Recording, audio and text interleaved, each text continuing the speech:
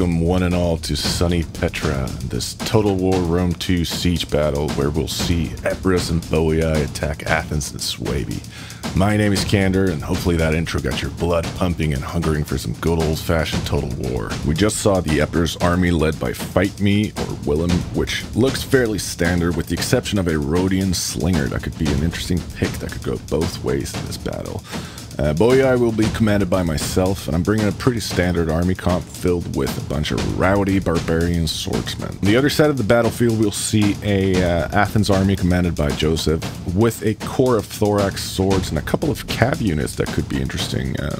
Finally, we see a Suebi army under Baldwin, which consists primarily of lightly armored units with excellent killing potential, but also vulnerability to arrows if exposed. Feel free to like, share, sub, and all that stuff if you enjoy the content, and to help this video reach all the siege nerds out there.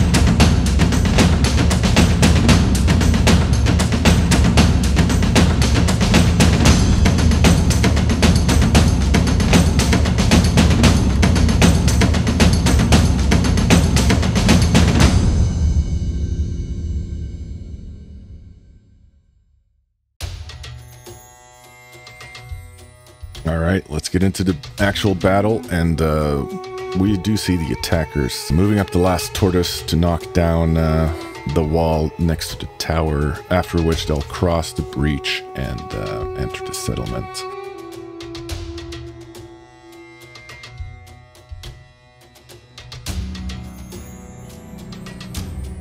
This ballista is getting some excellent shots on the Celtic warriors pushing up the tortoise.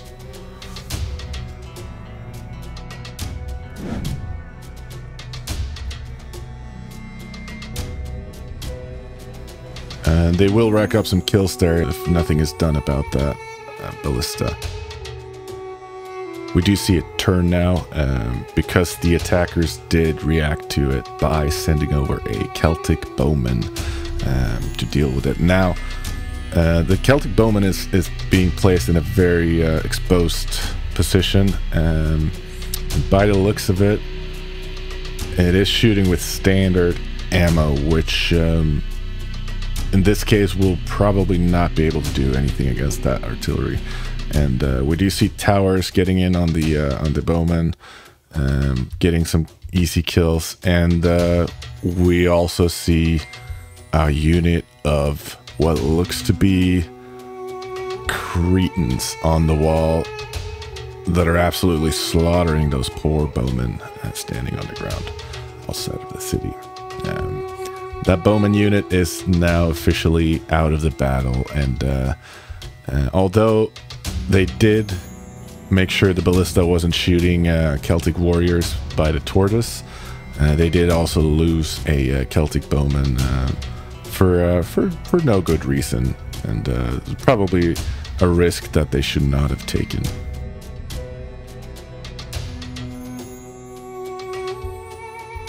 The giant ballista has started shooting at these thorax swords and bloodsworn that are standing as the front line. And we can see a few more of the defending units right now. Some bloodsworn were lost needlessly on the wall when the tortoise knocked it down. Some bloodsworn were lost to Celtic bowmen. But other than that, it's been mostly the troops that pushed up the tortoises that have been chipped off a little bit. So we have the levies, two levies, and two Celtic warriors that have laid the groundwork for this attack. They've knocked down the walls, and they are now going to be the first to enter the settlement.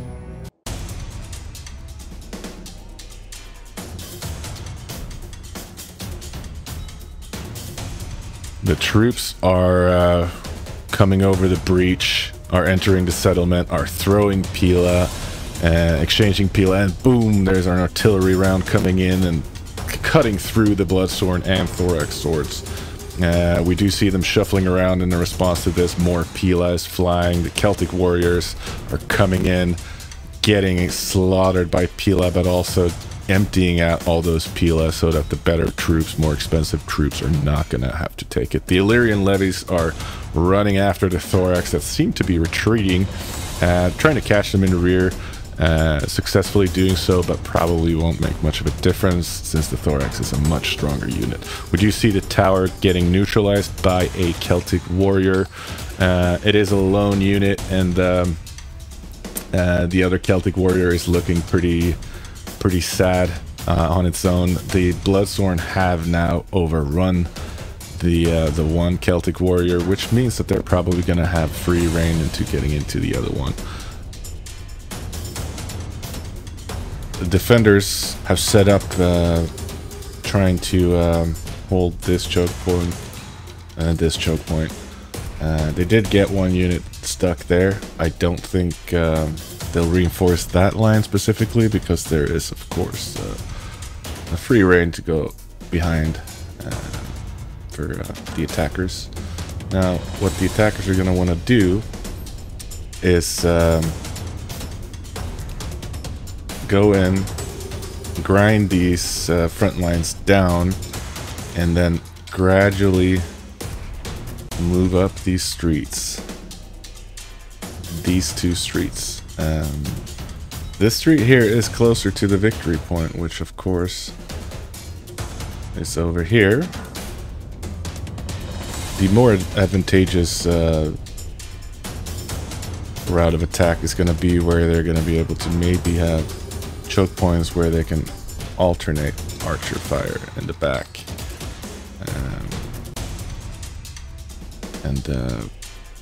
As they move up, as the choke points are pushed further and further back, there's going to be more and more opportunity to shoot archers in the backs of defending troops. So let's get back in there and see how this first engagement is going to go at the walls. We can see that there is Bloodsworn, Thorax under 2 Bloodsworn, and the Thorax Hoplite General is up for general abilities, which I do like seeing. And 2 Bloodsworn on the wall, just making sure that no troops are going to land and run around and kill archers.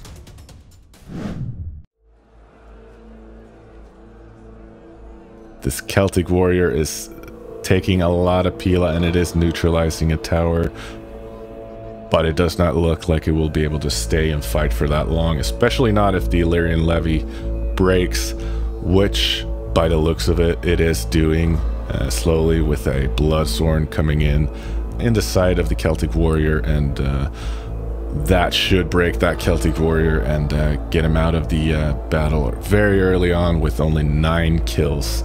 And that tower will be yet again in the defender's possession, which means that it will start shooting the attackers with fire arrows. Another Celtic warrior climbing down from the tower, getting ready to get into the breach. Maybe it should have been in already. There it goes, and it starts neutralizing the tower again, just in time. Well, as we see the Bloodsworn run around, creating chaos, and getting yet another side charge into a poor Celtic warrior unit.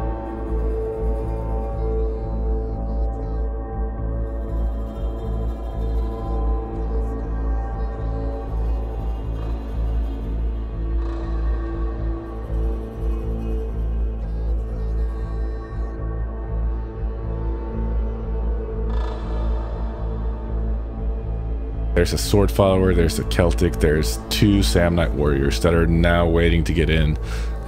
This Celtic warrior is still holding on, still neutralizing the tower, and still taking Pila from the Thorax and Bloodsworn, which means that the Celtic warrior that now enters the breach will be able to stand and Pila without getting anything thrown back at it. And it stops, it loads, and it starts chucking that Pila into the thorax swords, which is costing a lot more than this Celtic warrior, which means it's a great exchange for the attackers in this case.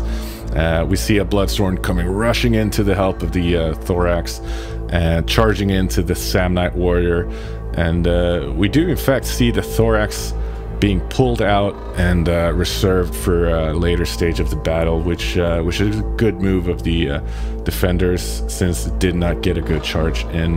The question is, how far back is it gonna go? Is it gonna go all the way, or is it just gonna wait to get a better charge? We'll see. The Celtic warrior that has been neutralizing the tower is now getting into the side of the lone Bloodsworn that is currently holding 4 units of the attackers at bay, but it will not be able to hold that for very long. And another lone Bloodsworn by the tower is now getting overrun by sword followers on top of the Celtic warriors that are lingering still by the tower. So it looks like the defenders are falling back and giving the attackers the initial area around the tower, and we do see a sword follower wrapping around and finishing up the Bloodsworn that are now getting hammered by arrows from Cretans, as well as a final goodbye from this battle.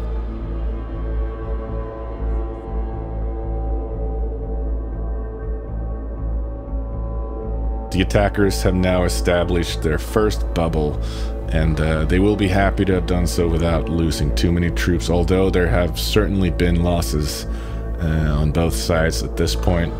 It seems like it's been pretty balanced, and no one side has been gaining an advantage just yet.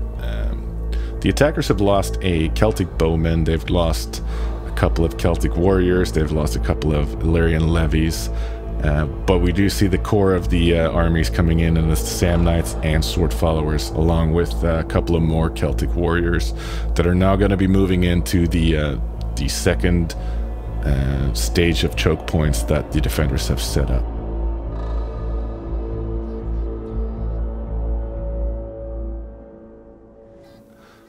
And we now see artillery shots getting into these streets, which can cause some serious issues for these thorax that are high value troops that are very capable of killing, but if they're getting nuked by artillery, they're going to be much less effective. And now we see a bunch of Pila getting tossed from a Samnite and a Celtic warrior, and Pila from the friendly unit getting chucked in their backs, which is not really what they want right now. They're popping shield wall to take up some less space to minimize the amount of Pila coming into their backs. Then another thorax sword moving up, trying to get some Pila off, and the Samnite that is currently exposing their sides and backs on that right side. And we do indeed see Pila getting chucked into the Samnite, which is gonna deter its chances of getting a good exchange here. The Samnite is tightening up a little bit in an attempt to not take as many Pila. A good move by the attackers, and now it's chucking its own Pila while barely just getting engaged with the initial thorax swords and shield wall. On the other side, we do see a Samnite and Illyrian levy engaging a Bloodsworn and a thorax, but we now also see the crossfire from the archers, which we were talking about earlier, which will be very helpful for the attackers in this case. They're getting side shots into these thorax and Bloodsworn, and the Bloodsworn are very vulnerable for these types of situations, and they will break very fast. Thorax swords won't be able to hold that much longer, but we do see a sword master coming up from behind that could help them out a little bit. We have also engaged on this choke point where we see sword followers taking the brunt of this, but we also have Bloodsworn on the wall and under the tower that are currently exposing their backs and getting blasted by Celtic bowmen in the backs. That Bloodsworn unit is probably a goner, and it's a shame for the defenders, but probably a case of not being able to focus on all the units at once. Yeah, there we go. It's breaking, and Celtic bowmen are racking up some nice kills there. We do see some cycling charges from the sword followers into the thorax, which should mean that the thorax is gonna lose that engagement quite handedly.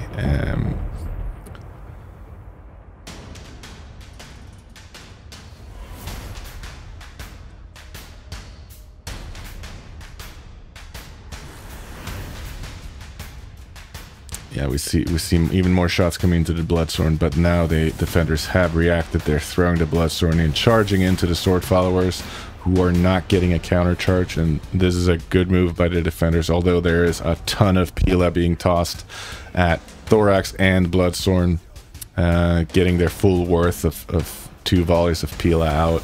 We have a unit of Cretan archers on the wall that are now setting up to maybe get some decent angles into these sword followers. It should be taken out and exchanged by either a Celtic or the sword follower standing over here. We did get some counters to the Celtic bowmen in the form of a Cretan standing in a very good position there.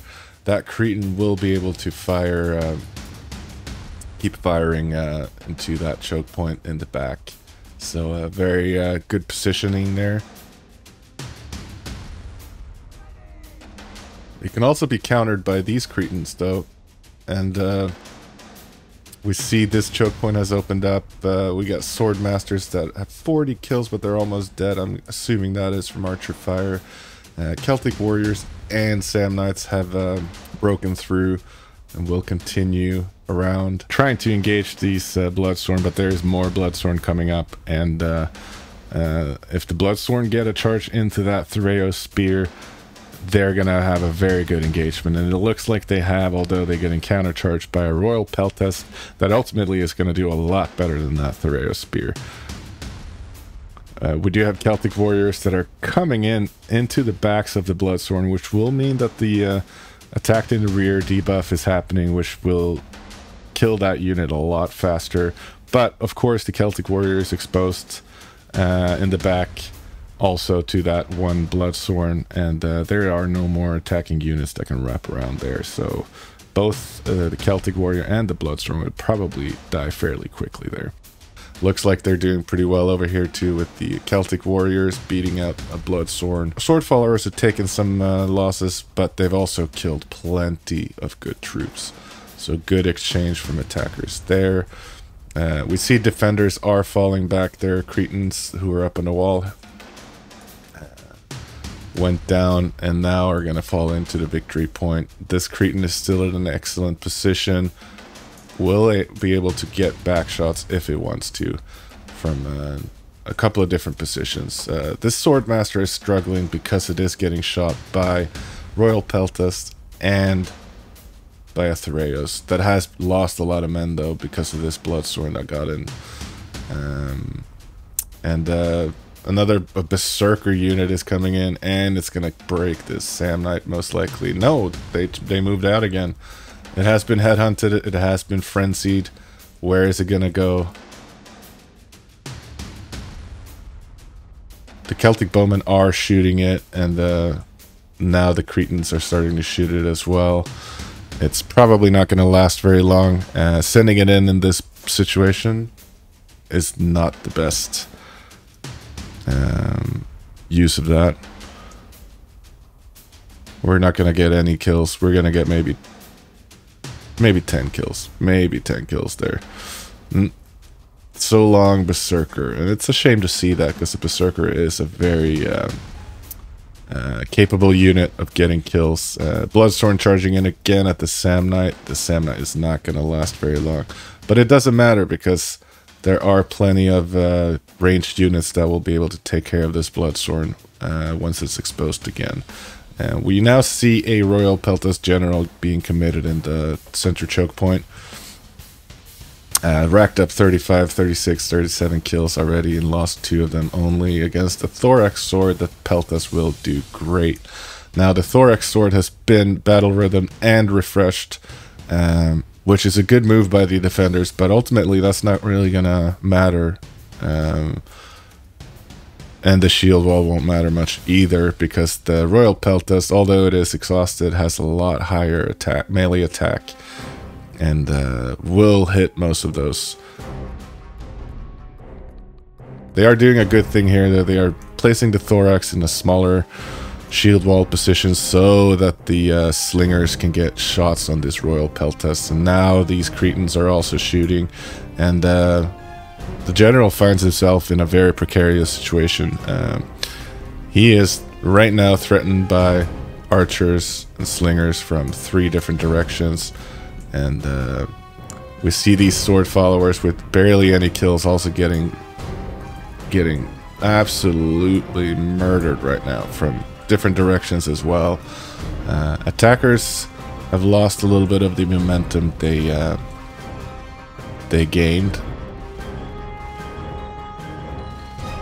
They're pushing still on the victory point, and we see a unit of sword followers with a... Oh, it's gonna get absolutely slaughtered. Would have been probably better to bring up a Celtic warrior, but those Celtic warriors are going around to get that tower and hopefully get a flank in here as well, to open up another choke point for the defenders to commit troops to. These sword followers are now out of the game. They've been peeled to absolute death, but with 110 kills, it's not a waste of a sword followers, and this Pila needed to come out somehow. So, and more Cretan ammo. So it's a loss, but it's an okay loss. And now we see pikemen coming up in the middle.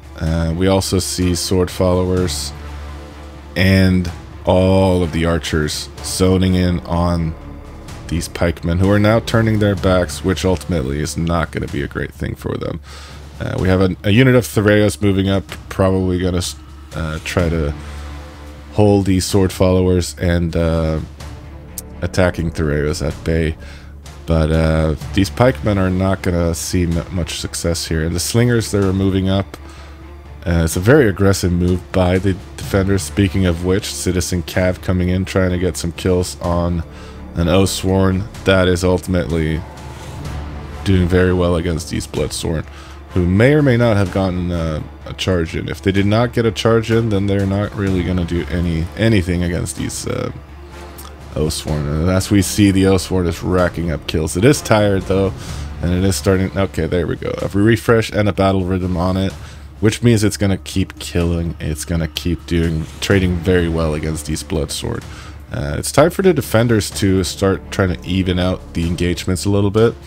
These sword followers here have gotten into a pretty good position, whereas the slingers are in a horrible position and are now getting absolutely melted by Cretan archers and Rhodian slingers. And we do see a heavy focus on these slingers in the center and on the pikemen, and scaring them away ultimately, and giving the attackers another chance to continue the push in the center, which they're doing with a sword follower that is currently trying to get into Theraeus spears and thorax swords that are waiting for it in the center. The thorax swords did get a decent charge into the sword follower, but they're very heavily depleted, and the sword follower is almost a fresh unit. This Cretan is now getting engaged in that very commanding position by 3 Cretans, while it is returning fire to a Theraeus spears that is a lot more armored, and maybe not the best target for that Cretan archer that is currently focused by 3 other Cretans and will struggle in that. We have a sword follower engaging a thorax swords and a Theraeus spears engaging a thorax swords, and we see a lot of attacking troops lining up, waiting for their chance to start grinding down the thorax swords. Ultimately, the defenders better reinforce this position, otherwise there's going to be free reign into the victory point. And we do see the attackers wrapping around with a Celtic warrior and a sword follower in hopes of opening up a new flank. There is a depleted thorax swords waiting for them there, making sure they're not going to get past without a little bit of a fight at least. The Celtic warrior should be able to win that without any issue though, and we do see Oathsworn coming up on the right side from the attacker's perspective, having gone through a Bloodstorm without any issue, and now linking up with the center road units that did kill the 2 depleted units of Thorax.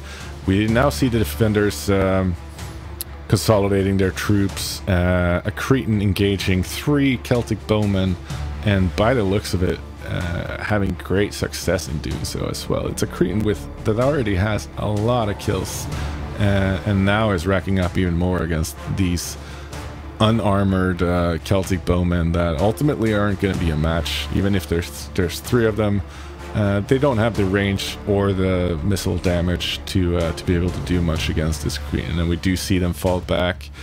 One of them even broke, so that means that Bohai only has 2 Celtic bowmen left. One of them is looking pretty depleted too, and we also see that the defenders have a Epirus Lancer set up in a excellent position for any back charge on these troops that are trying to open up another flank into the victory point. Celtic Warrior is winning against the Thorax Swords, but there's a lot of defending troops coming up, and the Sword Follower is trying to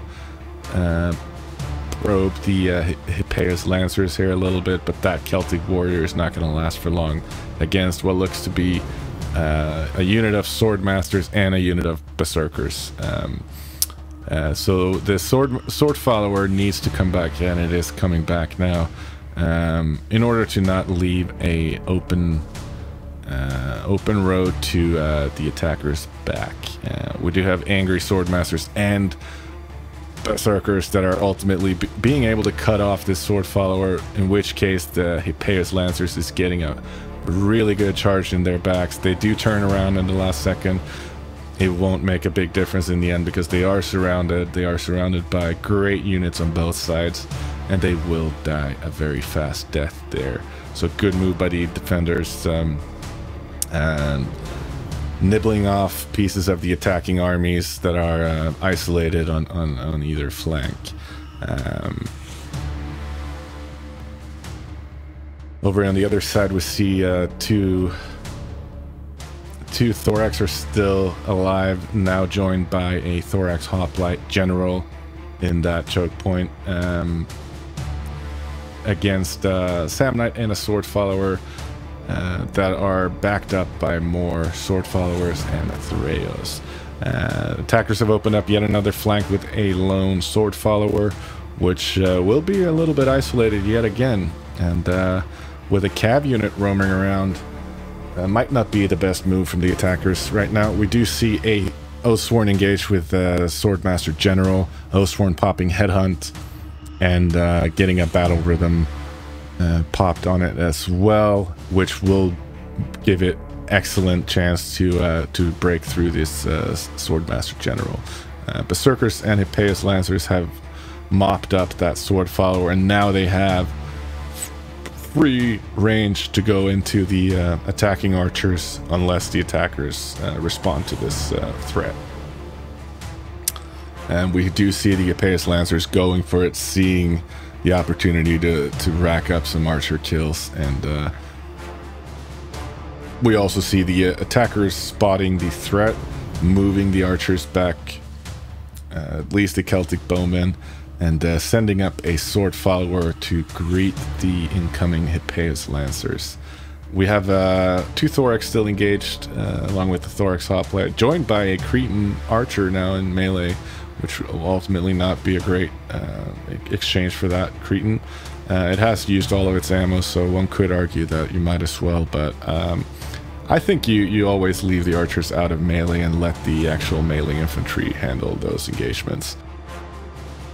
We have the General Oathsworn engaged with a Thorax Swords, which will ultimately be a winning battle for the Oathsworn. This other Oathsworn has been caught a little bit in a weird angle. It's losing against the Swordmaster General, which is to be expected. Same with the Swordmaster unit, absolutely stomping this Sword Follower. So attackers are looking like they're in a bit of a in a bit of a bad situation right here, because we have Epirus Lancers roaming around. We have also Citizen Cav that has been racking up archer kills, whereas the Threos have not been able to repel, and now we have a Cretan archer out of ammo, but still being part of the battle. Sword Follower is indeed in trouble now, as the Epirus Lancers are wrapping around and are going to be charging into the backs of a unit that was already doomed to die, but now will die even quicker. The reinforcements on that flank are non-existent, and the Citizen Cav is also going to be an issue if it is able to break through that, but it looks like the Sand Knights and the Threos are going to be able to stop that.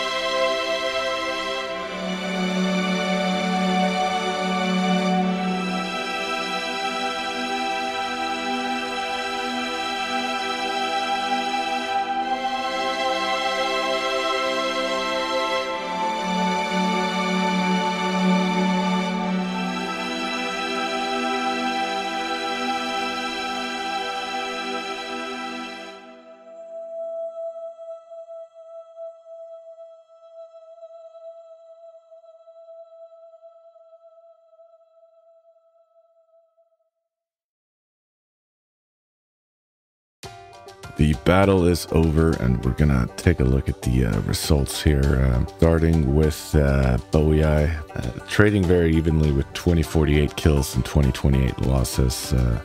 Struggling with some troops here with the Celtic warriors that were thrown into the battle early on. Barely had any impact on the battle. Another Celtic that barely had any impact. Two that did okay. Celtic bowmen did pretty good, except for that one that just got absolutely owned by a Cretan on the wall. Oathsworn General pretty much wrapped up the battle by getting engaged into exhausted units towards the end. Did really well. The other Oathsworn did its job, but ultimately got caught in a very bad situation against a Swordmaster General and was killed. Ultimately, sword followers did pretty good for the most part. Some of them were also thrown away, like this 19 got absolutely shot to shit by a bunch of archers from their defenders. We got one that's fresh that was barely used, another one that got a lot of kills and still had most of the unit left. So attackers still had enough troops to make this a comfortable victory from the looks of it, but they struggled more than they probably needed to.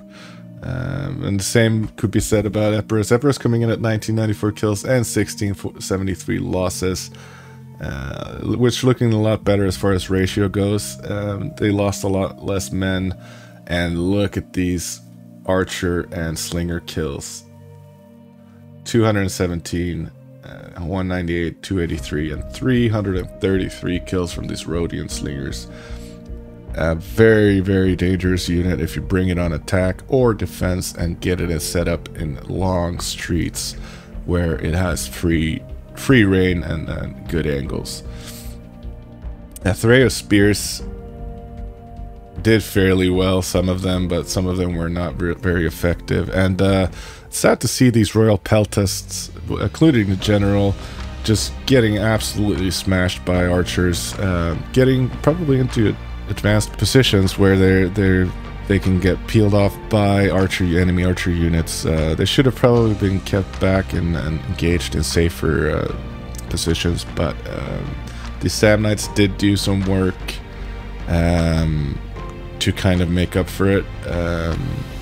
But again, the most capable units on the battlefield were nerfed pretty effectively by the defenders. So well done, defenders, taking out these peltasts and ultimately one of the Oathsworn before they got too many kills. The Oathsworn did get some kills already, so but as you can see, it only has one chevron, so it was kills against inferior units, and the Oathsworn General did get 3 chevrons, which means it killed a lot more higher value units, including sword masters. So you can see the difference in the trades they've made in this game. This one Oathsworn did not trade effectively, whereas the one general one did trade very effectively. Fight Me or Willem did do an excellent job with the archers, who also got chevroned up pretty well, meaning that it took out good targets, high value targets. And for the defenders, JJJ or Joseph did get a number of kills on his range, so well done, Joseph, with the Cretans. Also caused a lot of issues with these 2 cav units. The citizen cav got into archers, was a nuisance. Joseph is very happy to use a cav unit behind the enemy lines, sniping out targets where he can and then going to hide. Hippeus Lancers also racked up quite a few kills. They did get into units in the back, get rear charged on a sword master or sword follower, and also caused a lot of commotion in the final stages of the battle.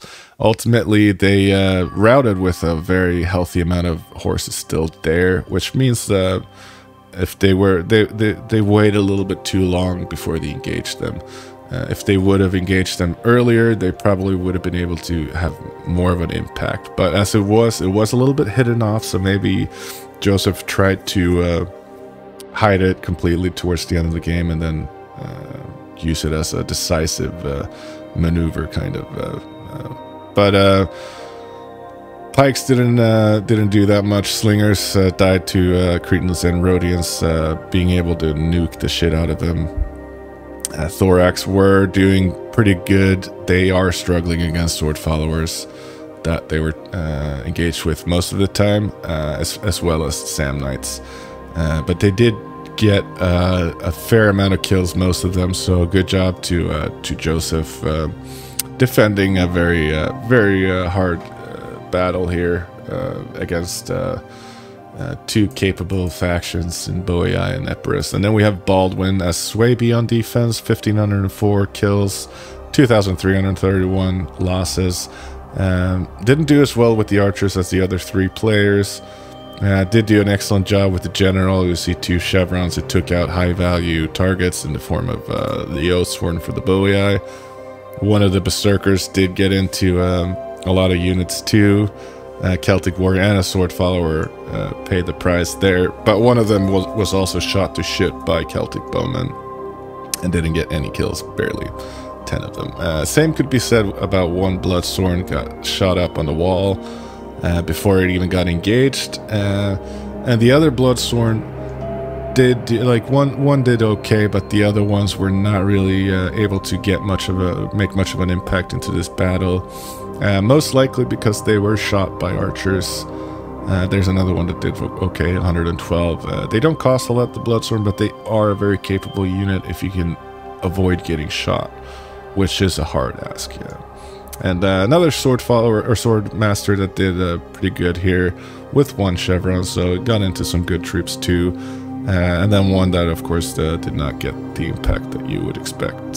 So pretty close battle, all things considered.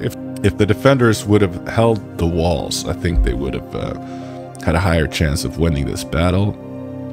Ultimately, they did fall back, and they did end up getting pretty nice positions on their archers, which is a valid strategy to have a strategic fallback in order to set up side shots and back shots.